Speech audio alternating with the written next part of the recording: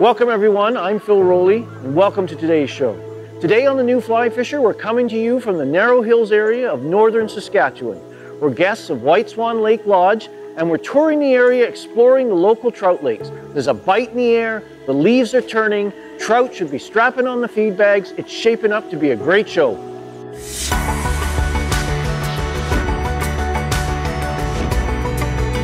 that's a nice sized fish.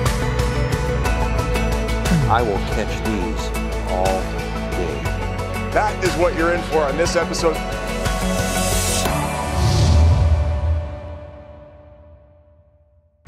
It's unlike any place I've fished before, and the fishing is on fire.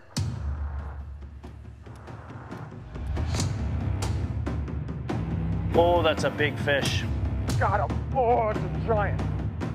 Holy smokes, that's a big pike. Nice fish, big laker. That is a gorgeous fish. They're aggressive, they're angry. That is a fish of a lifetime.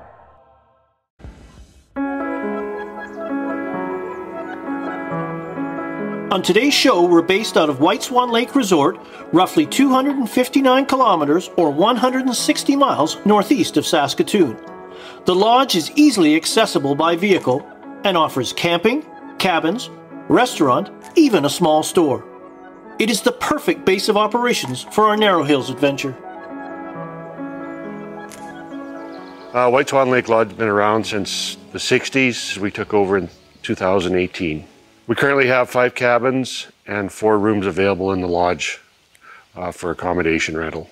We have 140 seasonal campsites. Some are wilderness and some are electric. White Swan Lake Lodge offers a full-service restaurant and lounge. It has a miniature store with all the amenities plus gas. We have stock lakes. We have the main lake with lake trout and pike in it. We have walleye lakes, all within a 20-30 mile range. We have winter fishing on the ice and snowmobile trails in abundance.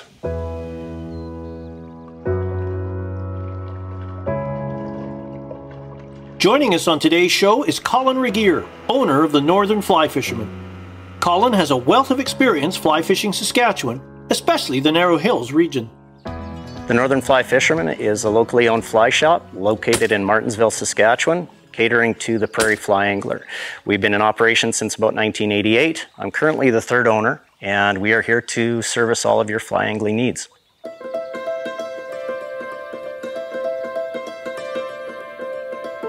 Within the Narrow Hills region lies Narrow Hills Provincial Park. The park was originally established in 1934 as the Nipawin Provincial Forest. It was then subsequently renamed Nipawin Provincial Park. The park's name changed once again in the 90s to Narrow Hills Provincial Park as we now know it today. Narrow Hills Provincial Park, I like to use a 6-weight rod, anywhere from a 9 to a 10 foot. Line selection should be floating lines for casting indicators, intermediate fly lines, casting in close, stripping in streamers or woolly buggers, and right down to a type 5 sink or a faster sinking line to dredge the bottom. Fishing season typically starts in the Narrow Hills mid-May once the season opens and ice is off. And generally last spring season is good up until mid-June to late June. Summertime can slow down with the heat of the summer, and then it picks up again in fall up until ice on, generally end of October. About 20 lakes that are all stocked with the 5 species Saskatchewan stocks, featuring tiger trout, rainbow trout, brook trout, brown trout, and splake.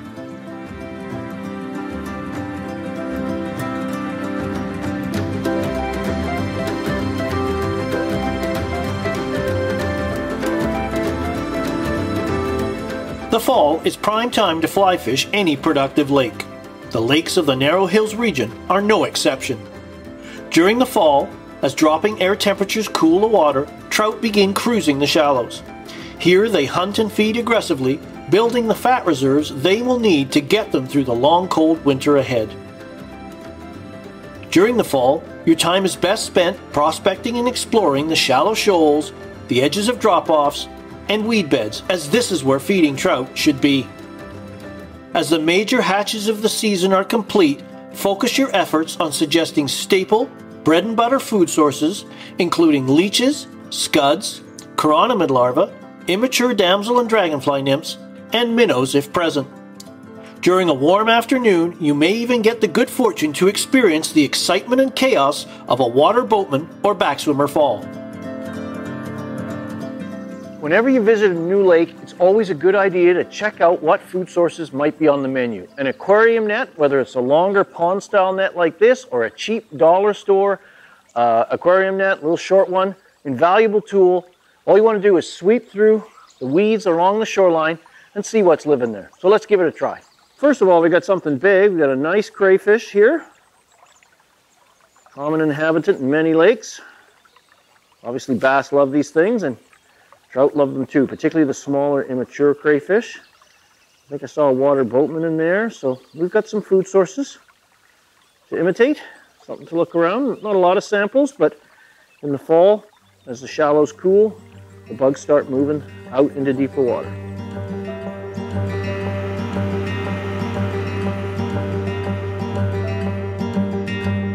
Whenever you're fly fishing lakes, it's important to understand the seasonal changes lakes go through each year. This is particularly true in the fall season. Over the summer, the lake has been quite warm. The upper layers are warm. The trout have been deep near the thermocline, trying to find any oxygenated water they can. As the water temperatures cool, due to the reducing air temperatures, trout are going to start sliding into the shallows where they're going to feed aggressively. So you're going to want to target the edges of shoals, onto the shoals, and they can be way into the shallows, chasing minnows, scuds, immature dragon nymphs. At this time of the year, they're hungry, and just about everything is on the menu. In the fall, you will be primarily targeting the shallows. As a result, your fly line selection should consist of a floating line for suspending flies under strike indicators, along with slow sinking, hover, and clear intermediate lines for cast and retrieve presentations. These lines will share the brunt of your presentation work. Slow sinking lines allow you the freedom to cover shallow shoal areas using slower retrieves with a reduced risk of hang-ups. This approach allows your presentation to match cooler water temperatures, which may slow the activity of feeding trout.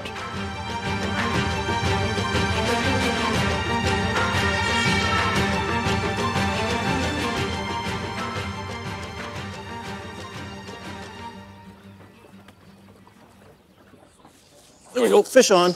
Fish on.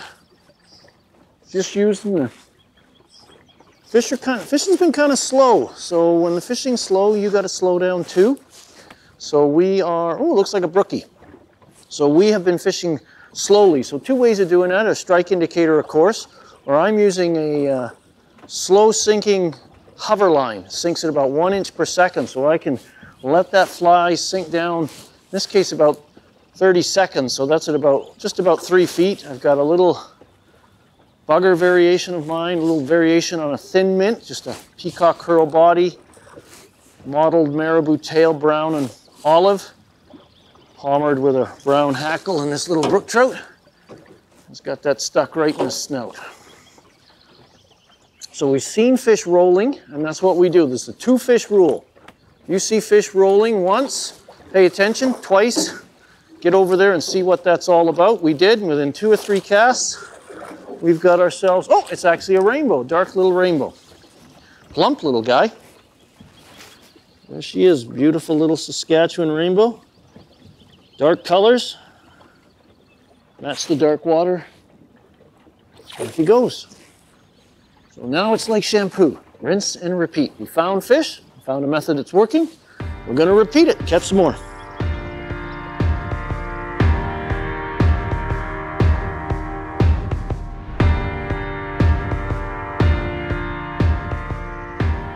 So we're using a steady hand twist here with pauses.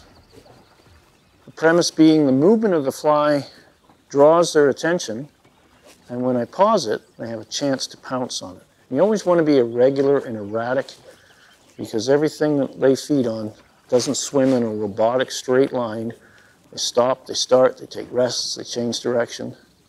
So you want to make sure you do the same with your retrieves. Oh, I got tapped. Here we go, fish on. On the thin mint variation again. Just a generic suggestive fly. In the fall, your hatches of the season are pretty well done. It's a nice warm day. We could see some boatman or backswimmer migration flights, but for the most part, they're in here in the shallows feeding on whatever they can. So suggestive flies, oh, he's gone. But suggestive flies that represent leeches, scuds, dragonfly nymphs, immature damselfly nymphs, those kind of things are probably going to work. These fish are voracious in here, and they're going to feed.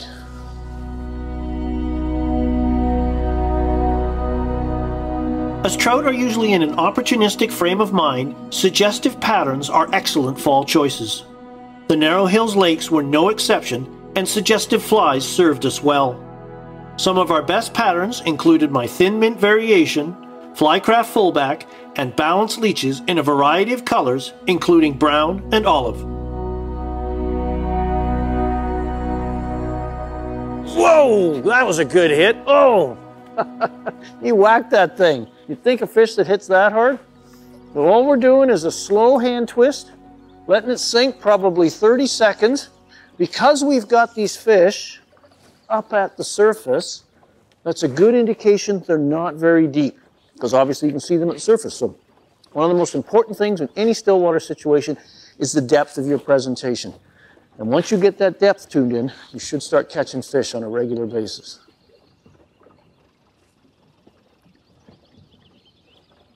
There we go, fish on, fish on. Just felt them there, and when you're fishing sinking lines, keep retrieving. Don't do the dry fly hook set, because the line itself will muffle your set. Whereas if you just keep retrieving, that fish is going to turn and take the fly into his mouth. This one's got it right in his snout. Looks like another nice little plump rainbow. If I could get coordinated and net him here. Another plump little Saskatchewan Narrow Hills rainbow. See, he's plump, so lots to eat in this lake. So we'll get a hold of him. So we'll just show him for you.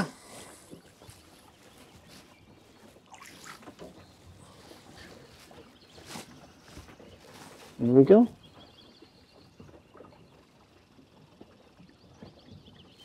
There he goes. You know, one of the frustrations of casting and retrieving is line management, because as you bring the line back, it tends to wrap around your feet, around your boat seat, around everything where you don't want it to go. Well, you've got your landing net right here. Your landing net makes a great stripping apron. You just got to place it where the line can be, and just literally drop the line into that net. And your line will be nicely gathered, and your frustration level will be non-existent. So remember to use your landing net as a stripping basket or a stripping apron to keep your line under control. Whoa, that was a good hit. Stripping them in, just the slow hand twist. Match your retrieve to the water temperatures and the fish activity. So we got a little bit of both here. Oh, it's a little bigger one. A little bigger fish this time, which is a good deal. Into the net.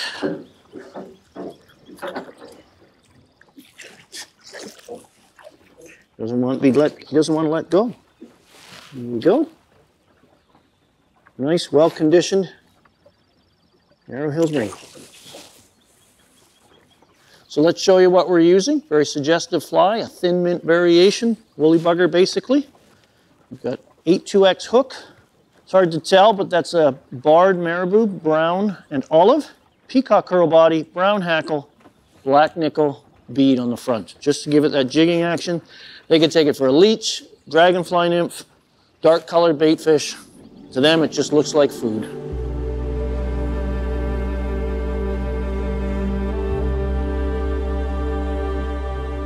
This location choice may seem a little ironic. With all this lake to explore behind us, we put the boats in, started to move out, idling out, and we saw fish moving. We circled around them to get in the best casting position, started casting fish. So when you see fish move, regardless if they're 2 miles down the lake or 2 feet out from where you launched, always want to stop and cover them. Don't think all the best fishing is at the far end of the lake. Often, it's right where you launch.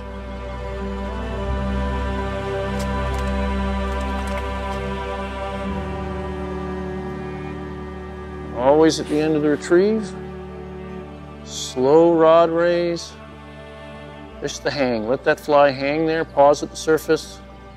Check it for any weeds, of course, and more importantly, see if the fish has been following, because you can get a lot of fish to eat right at the end of the retrieve because they follow it in. And then when you pause it, they can have it.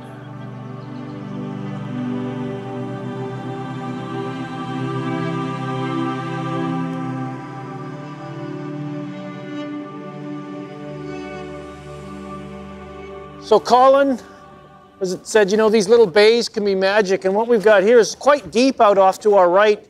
It falls off 17 into 20, 25 feet of water, but this shelves up into about 7 feet of water. We've got weeds in here. This is a perfect little plateau, a shoal for these trout to come out of the deep water and feed. So hopefully we can see if this will all come together and we can take a few fish out of here.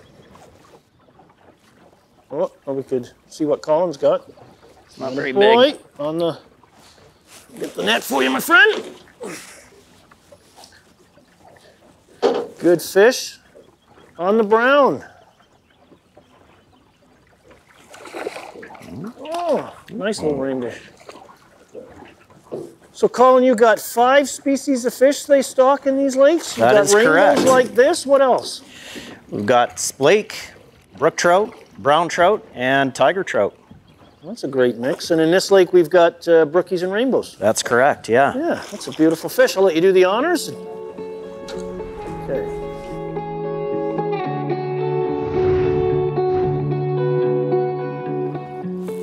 Another one on there. Oh, he whacked it hard. Not his beautiful little silver rainbow. Plump, well fed. Probably wishing he didn't eat the thin mint.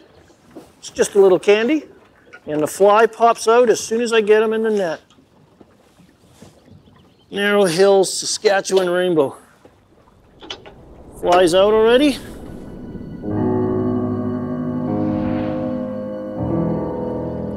You know, if you're having a challenging day, one of the best ways to catch fish is to cover as much water as you can.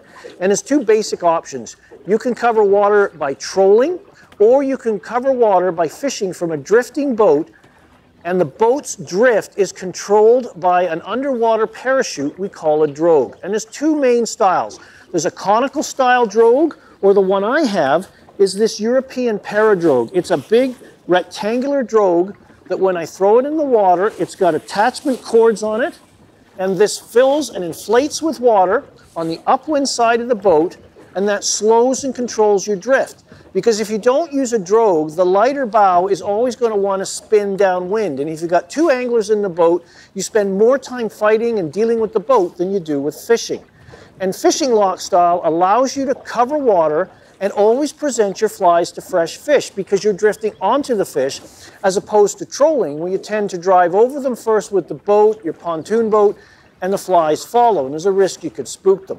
So when you set this up, you throw it out, let it inflate, it'll drift, it'll set square, and you just cover water. You can even adjust the ropes one way or the other, and that will allow the boat to, instead of drift perpendicular to the wind, to actually crab on an angle. And depending on which side you set to crab, this will allow 2 anglers to cover a shoal or likely looking structure to the left or right of the boat. Once you're drifting, fly line choice does come into it. Because as soon as you cast, of course, the boat is advancing on your fly line, you're generally going to use sink rate lines maybe 1 or 2 times the sink rate you'd normally use if you were anchored. Because as soon as those flies land, you've got to stay in touch with those flies. So typically you'll cast out, the line and flies will land, and you'll start a slow hand twist just to gather the slack in to stay tight to your flies so you can allow them to sink. You always want to be staying in touch with your flies, A, in case a fish grabs the fly on the drop, or B, to avoid deeply hooking a fish, because if a fly falls through the water with slack on it, a fish is going to put it in its mouth, feel no resistance, and there's a chance that fish will swallow that fly deeply and you'll get them stuck down the throat, and that's not good for catch and release. You'll end up having to cut the fly out. You're also probably going to use rod weights a little heavier, so I tend to fish 6 and 7 weights when I lock style because there's more casting involved, and simply the tool is better suited for the job than using lighter weight rods. So the next time you're struggling to catch fish from an anchored position, consider fishing from a moving boat, lock style, to cover water, and always present your flies to fresh fish.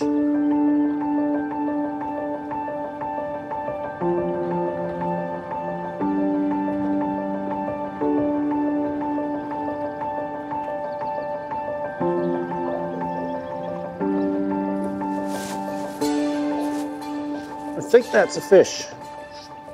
Yep, that's a fish. Well, there's one, there's others perhaps. Ooh, this is a nice big rainbow, yeah. Beautiful rainbow. Eat that thin mint bugger again. He whacked it. Just a slow hand twist. Whoa!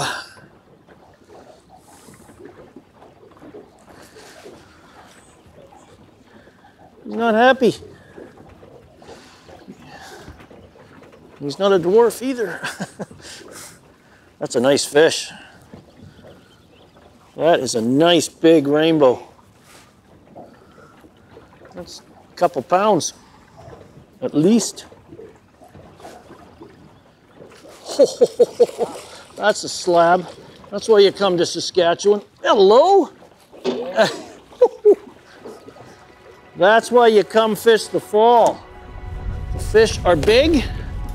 They're in shallow, and they are aggressive.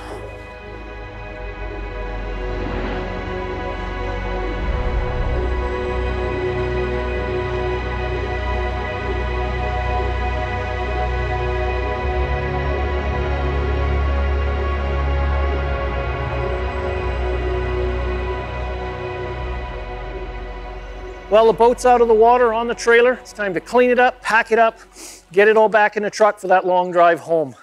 Hopefully you've enjoyed today's episode, learned a little bit more about the charms fall fishing on lakes has to offer, and particularly these lakes in the Narrow Hills area. I can't thank Colin from the Northern Fly Fisher enough for sharing his wisdom and knowledge on this trip, as well as White Swan Lake Lodge for providing such a great base of operations as we explored the lakes in the Narrow Hills region. For more information on this show and other shows in our informative series, don't forget to visit us on the web at thenewflyfisher.com, and be sure to check us out on YouTube, Facebook, and Instagram. We'll see you next time. The New Fly Fisher is supported by Tourism Saskatchewan, Orvis Fly Fishing, Scientific Anglers, Trout Unlimited, WeatherTech Canada,